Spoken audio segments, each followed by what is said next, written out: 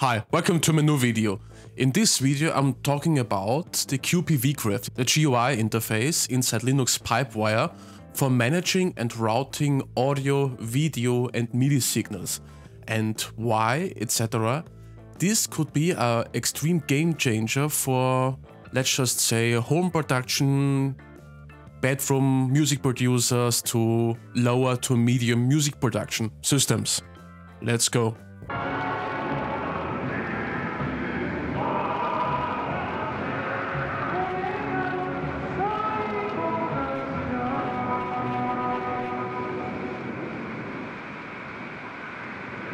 In a previous video in this playlist, I've talked about, installing different kind of Flatpaks, because what are Flatpaks? Universally accessible packages on all Linux systems.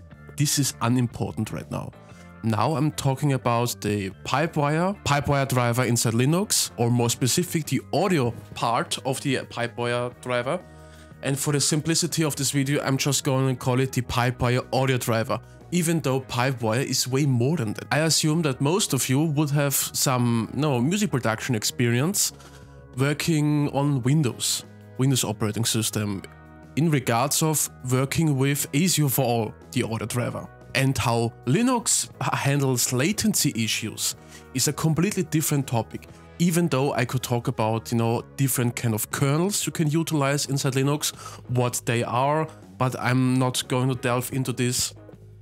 I could talk about the real-time privileges. I've covered this topic already, but in this video I'm also not going into this now.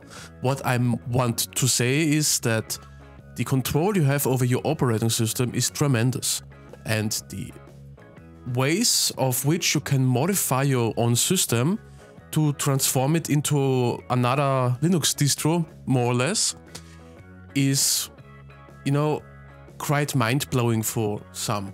But again, back to QPW-Graph or Helvum, it doesn't really matter, because it's more the functionality Pipewire itself provides. It's just the GUI interfaces, Helvum and QPW-Graph, which makes the process just easier.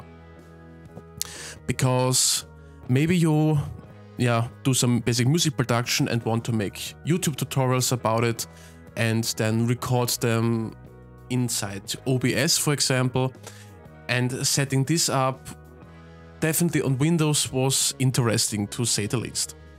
Or even working with multiple audio interfaces.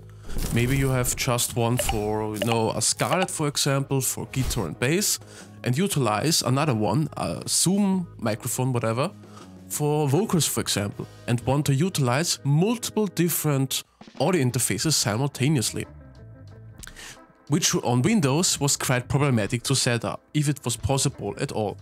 And even if it worked, it was a buggy mess. I have no experience with Apple, but I've heard that on Apple you could create a digital audio interface under exclamation mark and combine these two analog audio interfaces into one emulated one. But this is not what I'm gonna cover.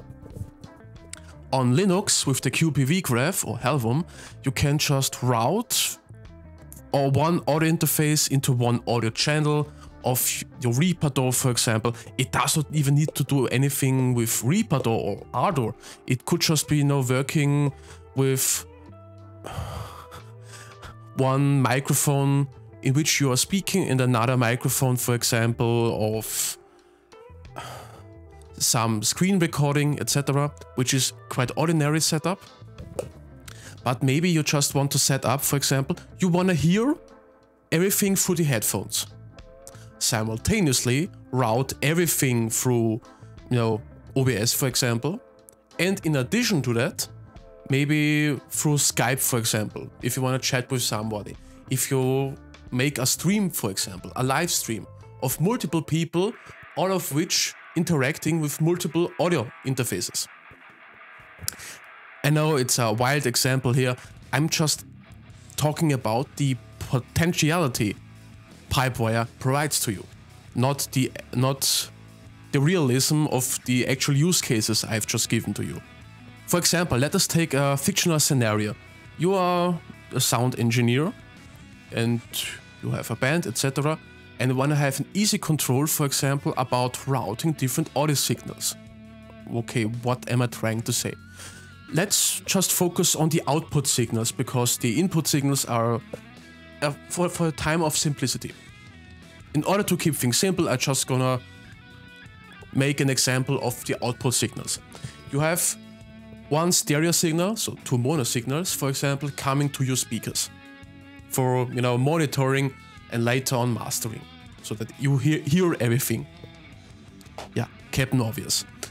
Then, for example, you have, in addition to that, another monitor in, for example, the drummer's boot room, or, you know, on his headphones, for example, and on which you provide a different mix. Then, for example, to the guitar players, for example, also a different mix. Because the guitar player, for example, what he hears on the monitor speakers might be that the vocals might be not as loud as the master speakers would be, but, for example, the drummer is more pronounced, so that the guitar player has a more control over the rhythm and stuff like that. So, which is easy to set up in QPW-Graph. Windows, in Easier for All, this was a nightmare to set up. And especially for problem checking, for example, if one band member doesn't have any sound whatsoever, you do not click through an entire list. You have a GUI representation of all the digital audio notes easily presented to you. Another example would be for you have, you know, a Reaper audio session and you have an electric guitar plugged into your audio interface and you want to record it. Or bass, vocals, it doesn't really matter. Then you want to give it some audio distortion and want to utilize guitar rigs, for example, about which in the future I will make a video. The thing is, if you want to utilize the Flatpak version of guitar rigs, so you do not want to set guitar rigs up inside your DAW itself, but outside the DAW, what you could do is, for example, via the GUI, you disconnect the connection of your guitar and Reaper DAW, connect your audio interface, the guitar signal, directly into guitar rigs, and from the guitar rigs output it back into Reaper. So from the get-go you have the distortion, delay effects, whichever you might have set up. And setting this entire scenario up on Windows would be impossible. What's your experience of routing audio signals, video recording signals, MIDI signals? What kind of performance did you have? What kind of use cases did you have in that regard? What's your opinion of, you know, the GUI interfaces in terms of handling audio signals? Like Helvum, QPW-Graph, QCheckCTL, if you might. Put it down in the description, I really want to know. Keep working, because there's still much to do, and go read Berserk.